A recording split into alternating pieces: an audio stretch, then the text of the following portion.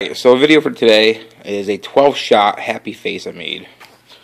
You guys saw that in the stash video I did. And you see I had some leftover scrap from something else that came in, like a package we got delivered, came in a reinforced. I cut up some pieces. You can see, used them as for the angle on that side and that side. Here's what the shell is, a smiley face. Shoots flaming balls with reports. I heard they're pretty good shells.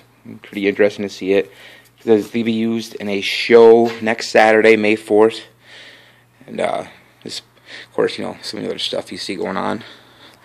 But it'll be used. We'll start off with some perfect fuse at 10 seconds a foot. Go through. And we're going to fast fuse, hopefully get like a fan effect. Using the gray fuse, it goes 0.4 seconds a foot. That's the plan anyways. Will it work out that way? I don't know.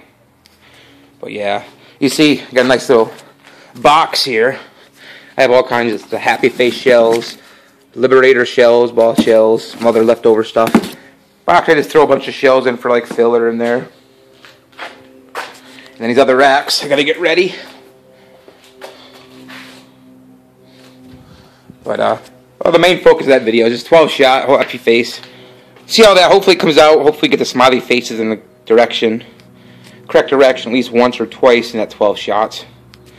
But let's see. Alright.